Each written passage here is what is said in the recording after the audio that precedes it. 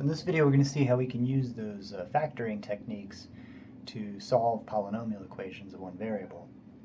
This is a lot less likely to work in general than when we just have a quadratic, but there are situations that come up enough to make it worth learning. This first example should be familiar. I think we factored this already, but now we have it in an equation, and we'll show how factoring can you use to solve that equation.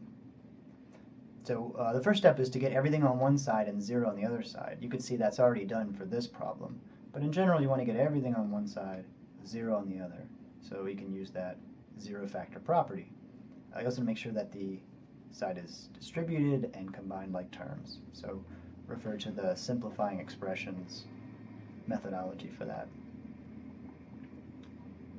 The next step is to factor all the terms, and we did that earlier. We saw that these all have a common factor of 3x, and when we factor that off we have 2x squared minus x minus 15 that. And then the next step is, since these factors are equal to 0, we can set each one equal to 0 independently. Get two equations. Now the first one's pretty easy, right? 3x equal to 0. Obviously that just means that x is 0. Just divide by 3. This other one's a little tougher. It's a quadratic equation. Now this one factors, but in general you might have to use the quadratic formula on these. We already saw how it factored before, so we won't go through that again. See the simplifying polynomial expressions video, but it was something like 2x and x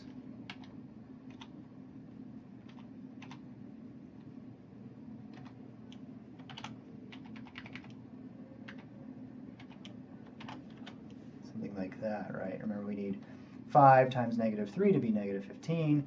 We also need 5x and negative 6x to give us the negative 1x. And so now we do this process again. We know that the product of these two is 0, so consider those separately. Let's look at the first factor, 2x plus 5 equal to 0, and we'll solve that. Subtract 5 from both sides, and that'll be 5 minus 5 is 0 on the left, and 0 minus 5 is negative 5 on the right. Then we want to divide both sides by 5, or sorry, by 2. Divide both sides by 2. And 2x divided by 2 is just x. So we get our solution is negative 5 halves. The last one is a little easier than that one. Looking at x minus 3 equal to 0, and to solve this we simply add 3 to both sides. Negative 3 and positive 3 is 0, and 0 plus 3 is 3, so we get x equal to 3. So we get three solutions, 0, negative 5 halves, and 3. You want to check these solutions by putting them in the original equation.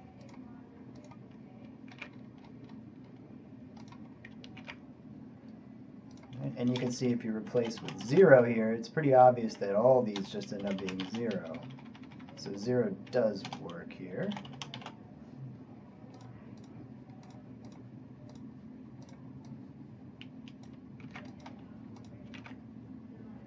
What if we replace them with 3?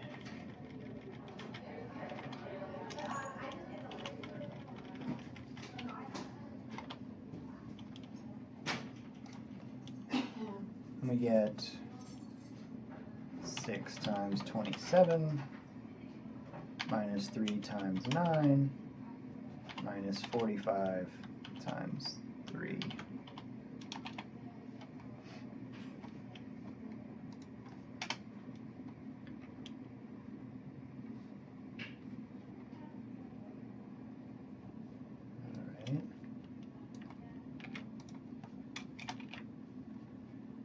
And calculator, we have 6 times 27 is 162. 3 times 9 is 27. And 45 times 3 is 135. And 162 minus 27 minus 135 is 0. So that also works. The last one to check is negative 5/2.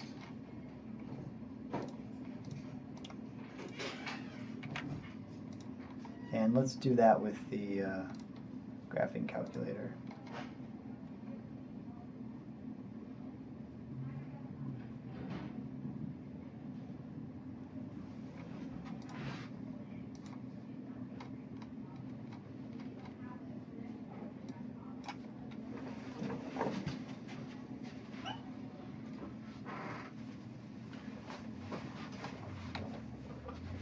So remember, we can take the negative 5/2 and store that for x. Then just type out the equation, 6x squared, 6x cubed. You can get that by doing 6x and then use the exponent button, and then 3 minus 3x squared minus 45x. Oh. So after you, these newer calculators, after you hit the exponent, you need to press the right arrow to get out of that exponent. So now minus 3x squared minus 45x. And you can see we get 0 there as well. So those all check out. Let's try looking at a second example. In this one, we do need to put all the terms on one side, and we can do that pretty easily. We'll subtract 8x squared from both sides.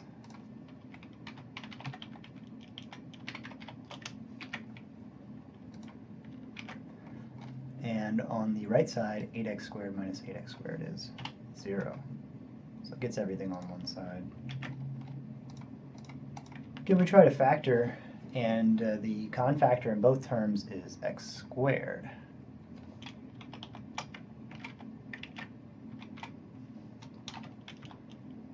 And if you were to divide x to the 4th by x squared, you'd take away 2 of those, and then we'd still have 2 left. If you were to divide negative 8x squared by x squared, the x squareds are gone, and it's just minus 8. So there's the factored form. In this case, both factors are quadratic. So we're going to look at each one of them equal to 0. And in both, we can use the square root property because they're pretty simple. So x squared equal to 0, if you take the square root of both sides, you'll get x equals plus or minus 0.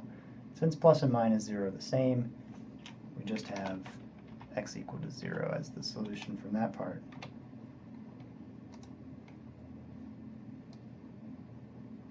Now let's look at the other part, where we look at x squared minus 8 equal to 0. Here you need to move the 8 to the other side first. So we're going to add 8 to both sides. And negative 8 and positive 8 gives us 0, and 0 plus 8 is 8. All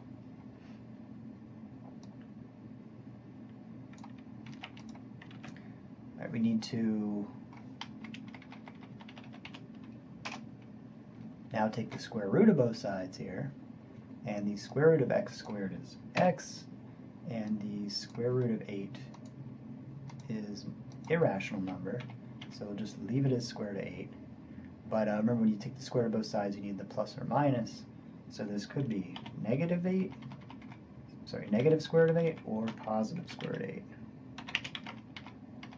So We got two solutions from that one.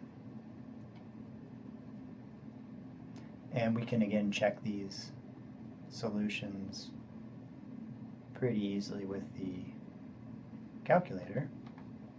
So 0 and negative square root of 8 and positive square root of 8.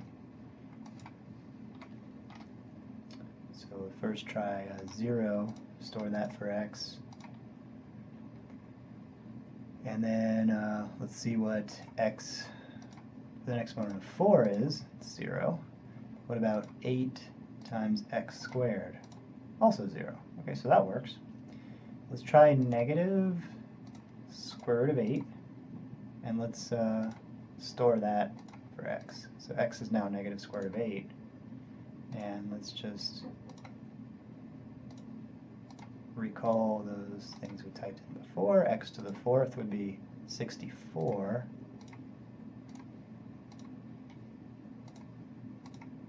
And 8x squared is also 64. So that works.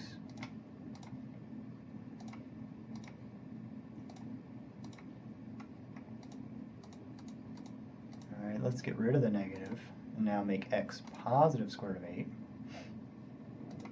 And let's check one more time. So x to the 4th is still 64, right? Because the even exponent just gets rid of the negative sign. And the same with the 8x squared.